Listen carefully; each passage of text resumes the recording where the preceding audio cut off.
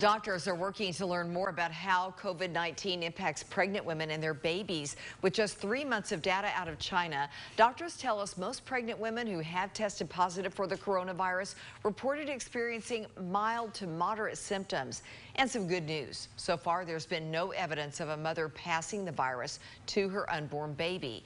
Mothers-to-be are still asked to take extreme precautions, especially in the last stages of pregnancy. Your immune system is a little lower during pregnancy than when you're not pregnant. You want to do every precaution that you can do to keep the baby from also contracting the virus. A lot of that is keeping the mother healthy and the mother from becoming infected around the time of delivery. Mothers are asked to stay home and isolate just as long as possible. And when it's time to go to the hospital, call ahead. To keep people safe, most hospitals are limiting the number of visitors allowed in birthing rooms with mothers.